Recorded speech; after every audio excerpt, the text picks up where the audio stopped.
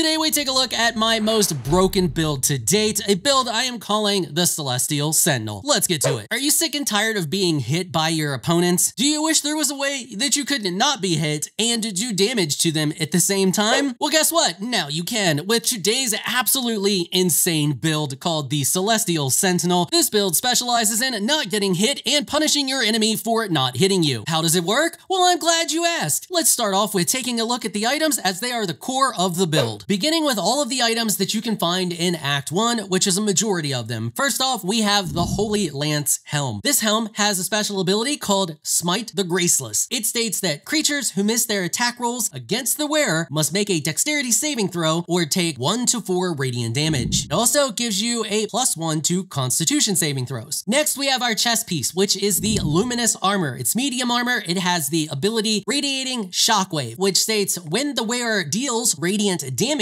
they cause a radiant shockwave. Radiating Shockwave affects anybody within a 10-foot radius, and it applies a single stack of Radiating Orb. Next, we have the Boots of the Stormy Clamor. It has the special ability Arcane Inconfla, blah, blah, whatever that word is, which states that when the wearer inflicts a condition upon a hostile creature, they also inflict 2 turns of reverberation. Just in case you are not familiar with it, reverberation applies a -1 penalty to dexterity, strength, and constitution saving throws per turn applied on the target. It also has the ability that when 5 or more turns are applied to the target takes 1 to 4 thunder damage and must succeed a DC 10 constitution saving throw or fall prone. For the necklace, we have the Periapt of Wound Closure, which has the ability Wound Closure, when downed, automatically stabilize at the start of your turn. It also has Potent Healing, which maximizes the number of hit points restored. So what this does is whatever the max HP you can get when doing a healing roll, you will get that max HP every time. On to the weapons, we are going to have 2 weapons as this is a dual wield build. The first one is the Shining Staver of Skulls. This deals 1 to 4 bludgeoning damage and 1 to 4 radiant damage. It also has the light ability on it, meaning that it is always lit up, meaning you are always bathed in light, and anything that is in melee range of you is also bathed in light. This will come in handy later. The other weapon we are using is Blood of Lathander. This has Lathander's Blessing. Once per long rest, when your hit points are reduced to 0, you regain 2 to 12 HP, and allies within 9 meters also regain 1 to 6 HP. As we have the Wound Closure ability, that means we will automatically heal for 12 HP. It also has Lathander's Light, which states that it sheds holy light in a 6-meter radius. In combat, fiends and undead standing in the light are blinded unless they succeed a constitution saving throw. When a target is blinded, it's easier for you to hit them and harder for them to hit you. It also gives you the Sunbeam ability, which is a level 6 evocation spell that deals radiant damage. That's all of the items that you will be able to get from Act 1. The rest of them are found in Act 2, so let's start with taking a look at those in no particular order, starting with the Luminous Gloves. They have the ability called Radiating Orb Gloves that states when the wearer deals radiant damage, the target receives 1 turn of Radiating Orb. They also give us a +1 bonus to strength saving throws. Then we have the Callous Glow Ring. It has Callous Glow ability, which states the wearer deals an additional 2 points of damage against creatures that are illuminated. Because of our weapons, everything that is within melee range of us will be illuminated, meaning that we will always do an additional 2 points of damage with each hit, and on top of that, that damage is radiant damage. It doesn't state that it is, but when you proc it, you can clearly see that it is radiant damage, and you can see it in the log as well. Then we have the Coruscation Ring, I guess that's how you pronounce that, no idea, which has Arcane Radiance ability. Arcane Radiance states that when the wearer deals spell damage while illuminated by a light source, we are always illuminated by a light source, they also inflict Radiating Orb upon the target for 2 turns. And last but not least, we have the Vivacious Cloak, which has the ability Arcane Vivaciousness, which states that you gain 8 temporary hit points after casting a spell while in melee. So just in case it hasn't been made clear yet, let me explain what happens here because this build is absolutely insane. First off, we have the helmet, which when a creature misses us, it takes radiant damage. Now, what happens when we deal radiant damage? When we deal radiant damage, we proc the Radiant Shockwave, stacking an orb on the target. target. We also proc the orb gloves, which stacks a radiating orb on the target. We also proc our ring, which also stacks 2 orbs on the target. Every stack of radiant orb a target has is 1 less that they can roll when they roll to attack us. This means the more stacks of radiating orb they have, the harder it is for them to hit us. Every time they miss us, they get more stacks of radiant orb. When we deal damage, they get more stacks of radiant orb. And it creates a feedback loop that makes it so that no matter what they do, it's harder for them to hit us, to the point where it's almost impossible if they survive long enough, and we'll explain that here in a second. It makes it to a point where it's almost impossible for them to actually ever hit us, no matter what they roll. And now here's the really fun part that you may have missed. Our boots that state that whenever we inflict a condition upon a hostile creature, they are inflicted with 2 turns of reverberation. Every single time one of our things procs to put radiant orb on a target is considered inflicting a condition upon the target, which stacks the reverberation like crazy. So you end up with a situation of enemies that are trying to hit you and start to miss to hit you, keep missing to hit you, can't stop missing to hit you, and every time they miss, they take reverberation stacks, which compound really quickly, which cause 1 to 4 thunder damage, which causes them to have a chance to fall prone. And on top of that, they are also taking 1 to 4 radiant damage continuously, over and over and over again, and it is absolutely hilarious to watch. Now let's talk about how to level the build, because it kicks in at level 5 and it's really easy, and then from there it gets even better as you continue to level. So we're going to choose Cleric as our starting class and pick whatever cantrips you want to pick here. It doesn't really matter, although I would suggest getting Sacred Flame, as it does do radiant damage. And the more radiant damage we can do, the better. For our subclass, we're going with the Light Domain. This gets us the Light cantrip, and it also gets us the Warding Flares ability, which states that we can shield ourselves with Divine Light using our reaction to impose disadvantage on an attacker, possibly causing them to miss. And we all know what happens when a target misses us. From there, we are going to go 16 into Strength, 14 into Dexterity, 12 into Constitution, and 16 into Wisdom. I know that's rather low on the Constitution, but we need that extra Dexterity for High Armor. High Armor is very important for this build. We need those initial misses to get the ball rolling, if you will. So having high Dexterity is very important here, and it gets to a point where we don't ever really get hit, and when we do get hit, it's only once or twice during the initial start of the combat until those orbs start to stack on top of a target. So it doesn't really make much use for us to have high Constitution, and because we'll have the Wound Closure Amulet, we can heal through any damage that we take with just 1 or 2 potions. And it could even be low-level potions because we're always getting the max. Or we can just heal ourselves with one of our healing spells, because it doesn't really matter that much. We're not going to need all those other spell slots that we have for very much stuff. At level 4, we are going to pick Dual Wielder, and the reason we are picking this is so that we can equip that secondary mace, as well as get that bonus to our armor. Remember, the armor that we're wearing is medium armor, and we need to get that armor class up as high as we can possibly get it. When it's all said and done, without any buffs, you should be at 19 AC. From there, we're going to toss 1 more into Cleric, and that is specifically so we can get Spirit Guardians, because Spirit Guardians is our, oh, it's going down, let's bust out everything we got. You cast Spirit Guardians, and everything around you takes massive amounts of damage, can't hit you, gets tons of stacks on it because you're doing so much radiant damage and stacking all of the orbs and stacking the reverberation as well, and you just become an absolute destroying machine. The sad part is we're only going to end up with 2 slots for being able to cast it, so you're only going to get to cast it twice per long rest, so you want to save it until you absolutely need it, but this is the main reason we are starting with Cleric. Well, Spirit Guardians and the Warding Flares. After level 5, we are going to make the shift to Fighter, and we are going to stick with Fighter for the rest of our leveling. For our fighting style, we are going to choose a defense because we desperately need that additional armor point. At level 8, you want to pick the Battle Master, and from here, I would pick the Riposte. This allows us to attack on a target's miss, which is super handy because they're always going to be missing, as well as Evasive Footwork. I would always start a match off when it is your turn with Evasive Footwork. This puts disadvantage on anybody that is trying to attack you. It's only for a single turn, but really in most cases, a single turn is all you need. And then last but not least, Sweeping Attack, because attacking multiple enemies at one time applies Radiant Orb to all of those enemies, and it's just good times. At level 9, we get our next feat. We're going to go with Ability Improvements,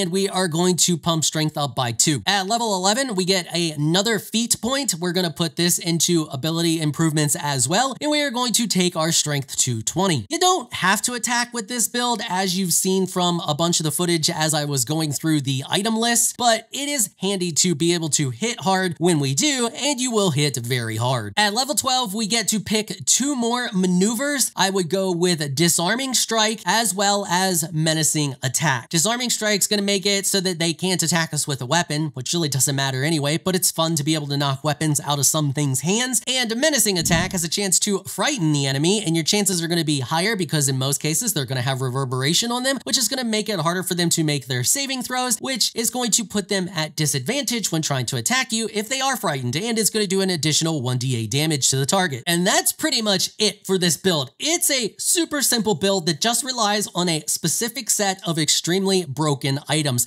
Now, there's a few things to keep in mind here. So the only thing that can stack infinite radiating orbs, according to the wiki's information, is the chess piece. Now, this isn't too big of a deal because the chess piece states that anytime we do radiant damage, we stack 1 stack. But what happens here is you'll stack a bunch of stacks really quickly, and then they'll slow down a little bit and you won't stack them quite as fast. But those initial stacks are more than enough to give the target a very high chance to miss, initiating the feedback loop. The other thing to keep in mind, as I stated, you don't want to use Spirit Guardians unless you're kind of in a bad situation or your whole party is in a bad situation. This build does actually or could actually work as a solo build. However, if you do this as a solo build, I would highly recommend not using Blood of Lathander and instead using the Shattered Flail. And that is because when you get downed, if you're the only one, it can trigger jail scenes or trigger you being put in jail from my testing. If there's a party there or a party member, the fight will continue, giving you the ability to recover. But when I was downed being solo, it just put me in jail after attacking the guards and didn't give the mace a chance to trigger. So if you use the flail, you're going to be healing constantly every time you get to attack. You're going to be healing for the max amount, and you're going to get to attack twice with it. That means every time it's your turn, you're going to get 12 HP back. In very few cases are you going to take enough damage in a single turn to be downed before you have a chance to heal that damage back. And if you end up going mad, you're not going to attack any party members. You're just going to continue to attack the enemy. So the flail doesn't really have any negative side effects in that sense. So if you're going solo, I would swap the Blood of Lathander out for that, put it in your main hand and the other weapon that does the radiant damage in your offhand. That way you can attack with the flail twice every turn. One other thing you need to keep in mind is your main weakness for this build is magic damage. So if you are running solo, I would advise to go get a hireling and use Warding Bond on your character to reduce any magic damage that you take, and focus down to anyone who's dealing magic damage first. You want to make them a main priority. Don't even be afraid of running past people triggering attacks of opportunity, because in most every case, they are going to miss you and just get a stack of radiating orb or fall to the ground. So zone out your mages first because they are your biggest threat. Other than that, the build is super easy to play and hilarious to play. You just run into battle, everybody constantly misses you, can't hit you, and is just taking massive amounts of radiant damage and thunder damage and falling to the ground. All right, that's gonna wrap it up for this one. Hopefully you found this video helpful and informational. If you did, please consider hitting the subscribe button and notification bell so you can be notified when I upload other Baldur's Gate 3 videos. And if you're looking for another awesome build guide, you can find a link to another one of my videos on the screen right now. I want to give an absolute massive shout out and thank you to all of my channel supporters for helping to keep these videos sponsor free. You all are absolutely amazing people. If you would like to become an official channel supporter, check out the links in the description below. If you enjoyed this video, please leave a comment down below. Let me know what you thought. If you're shy, you don't like to comment, just hit that thumbs up button and share your support. Until next time, thanks for watching.